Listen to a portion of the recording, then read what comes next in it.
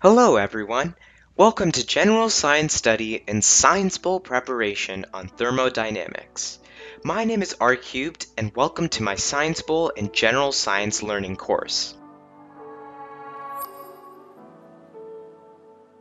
My channel is all about STEAM, science, technology, engineering, art, and mathematics. Make sure to subscribe and like for daily science preparation, questions, guides, and more. By following my daily videos, you can learn a lot about science. Without further ado, let's get started on thermodynamics. So what is thermodynamics? Thermodynamics is the branch of physical science that deals with the relations between heat and other forms of energy, such as mechanical, electrical, or chemical energy, and, by extension, of the relationships between all forms of energy.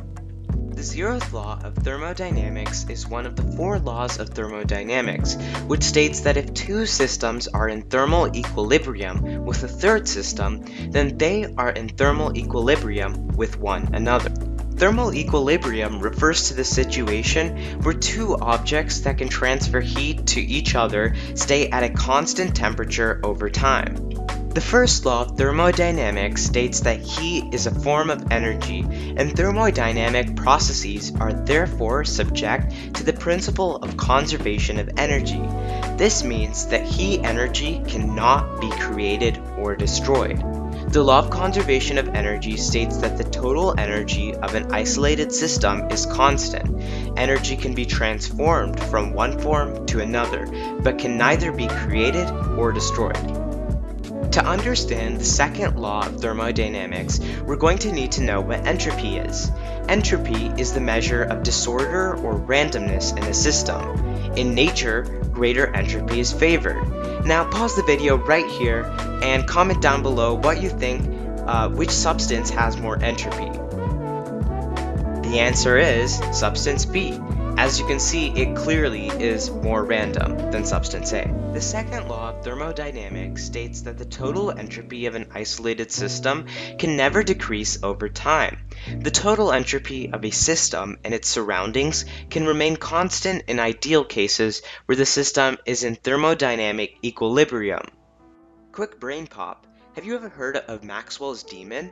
Well, Maxwell's demon is a thought experiment created by James Clerk Maxwell in 1867, and that's where he suggested that the second law of thermodynamics might be hypothetically violated. So in this experiment, a demon controls a small door between two chambers of gas. As gas molecules approach the door, the demon quickly opens and shuts the door so that only fast molecules are passed into one of the chambers, while only slow molecules are passed into the other. Because faster molecules are hotter, the demon's behavior causes one chamber to warm up and the other one to cool down, thereby decreasing entropy and violating the second law of thermodynamics. This topic is still widely debated today. The third law of thermodynamics ensures that a closed system will eventually reach a thermal equilibrium. The third law is sometimes stated as follows regarding the properties of a closed system in thermodynamic equilibrium. The entropy of a system approaches a constant value as its temperature approaches absolute zero.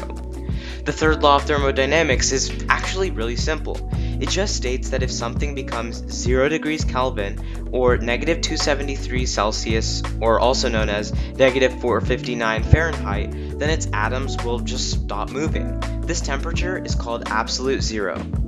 Hey, let's do a quick recap. Today, we learned about the four laws of thermodynamics: entropy, thermal equilibrium, the law of conservation of energy, absolute zero, and Maxwell's demon. In just a 5-minute video, we covered so much that will help you in science class as well as Science Bowl. In my experience, make sure to remember the zeroth law of thermodynamics very well. It comes up in a lot of Science Bowl and science test questions. Now, I'm publishing these 5-minute videos every day that will help you become much better at Science Bowl and ace your science classes in school. All you have to do is either check out this playlist, pop up in the top right, or just click on it in the description. You can learn so much about science just by subscribing and watching our daily science podcasts. See you in the next video.